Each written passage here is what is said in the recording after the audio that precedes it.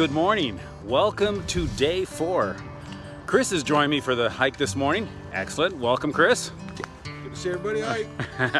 And all in all, I feel pretty good. Feet and legs a little sore, but thanks to Mr. Ibuprofen, I feel really good. It's a drug I've discovered. It's a wonderful thing. Anyhow, see you at the next stop. This may be hard to believe, but we are in Hamilton. Not quite downtown, but this is the city of Hamilton. Well, I'm in Hamilton now. I'm on a highway. That's where the path takes me. So hardly wilderness, but pretty cool. So if you look behind me, you see Hamilton proper with a nice green space behind me, and I'm on a highway. How are ya?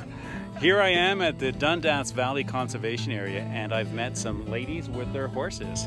So this is particularly for Aubrey. Aubrey, check out the horses. Do we have the names of the horses? Suze? Sunny? And Lily in the back. Not that I don't care about the ladies' names, but the horses are important at this point. Anyway, over and out. Peace out. I'm in the Dundas Valley Conservation Area, and that's just north of Hamilton. This is absolutely wonderful. It's one of the best hiking experiences I've had.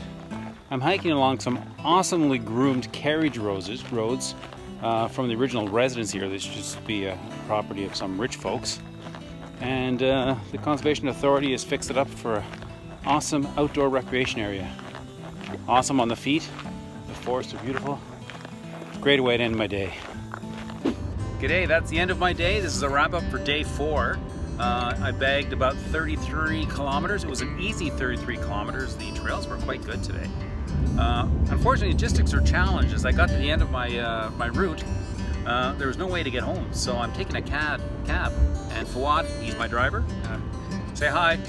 Hi. So he's driving me to back to the undisclosed location. Anyhow, peace out. Day 4 is from Battlefield Park to the Dundas Conservation Area, a 33-kilometer day.